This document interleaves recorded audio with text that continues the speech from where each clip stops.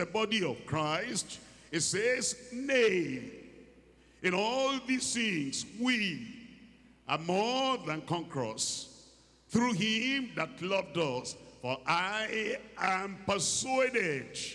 That's what Paul said. That's what I say. And what do you say? For I am persuaded. I didn't have the voice of the whole house. I said, what did you say?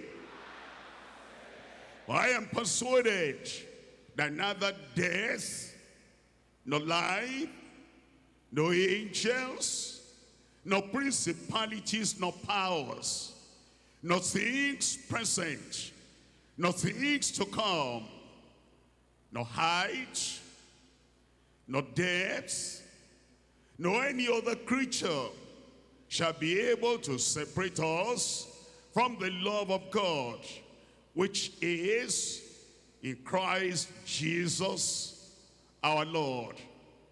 As we live our Christian lives, we need to be reminded there'll be times of trial.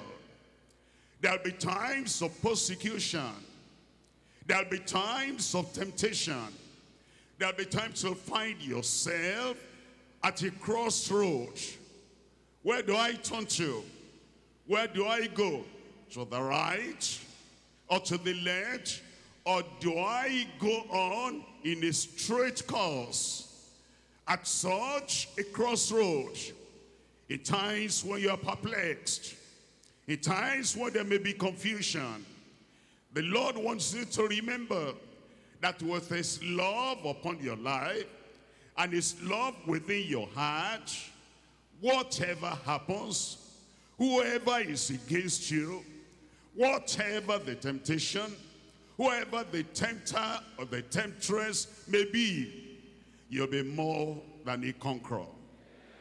Because he gives us triumph at the cross. He bought that triumph for us. With his word, he has given us the promise of that triumph.